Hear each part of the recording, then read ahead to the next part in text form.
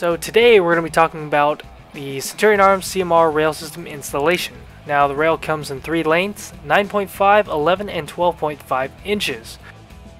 The CMR also has 4 QD sling points, and on the 9 and the 11 has more cuts to reduce weight. Next thing you're going to want to do is take your standard rifle, pull back the delta ring, and remove the handguards. This will give you access to the barrel nut later on. Remove the flash hider from the outer barrel. Now sometimes the flash hider is glued, pinned, or set in place with a set screw. Either way, you're going to want to remove those so you can get the flash hider off. Now you're also going to want to punch out the pins on the front side post. Sometimes you'll also have a set screw on the base of the front side post. If there is one, go ahead and remove it, as this will allow you to remove that entire assembly. Now at this point, the entire assembly should slide off without a problem, leaving you with a pretty clean profile of the outer barrel and the rifle.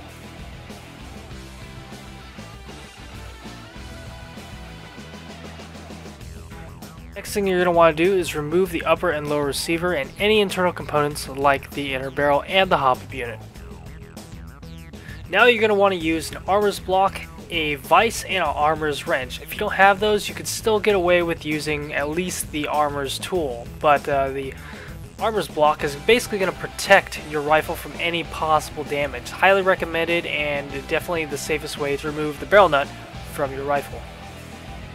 Next, you're going to take your Centurion Arms CMR Rail system and remove the 3 screws as well as the barrel nut that's proprietary to the rail.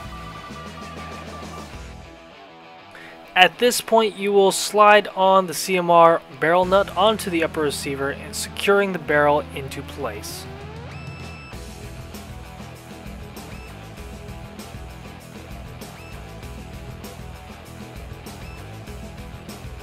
Make sure you test the fitment of the barrel nut with the upper receiver. Make sure there's no wobble with the barrel nut or any part of the receiver, and you should be good to go. Now slide on the CMR rail system. It should mate perfectly with the upper receiver after it slides over the barrel nut. Next thing you're going to want to do is go ahead and take those 3 screws, secure them to the base of the rail system. This will lock it onto the barrel nut and give you a nice secure fit.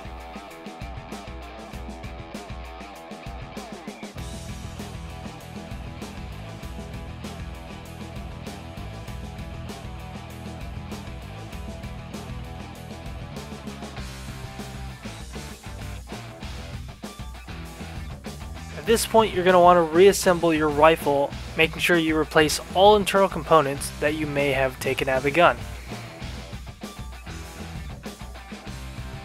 Next, you're going to want to slide the gas block and gas tube over the outer barrel. There's a spot for the gas tube itself to sit at the rear of the rail system. At this point, you can go ahead and flip over the rail system and you'll be able to see the set screw at the base of the gas block. Go ahead and tighten that down. It'll secure itself to the outer barrel, giving you a nice secure gas block and helping you finish off the look of your rifle. At this point, you can really customize it to your heart's content. Don't forget that the Centurion Arms CMR has a wide array of accessories and rail panels to go along with it.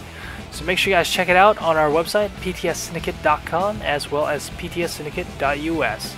Thank you guys for watching. See you next time.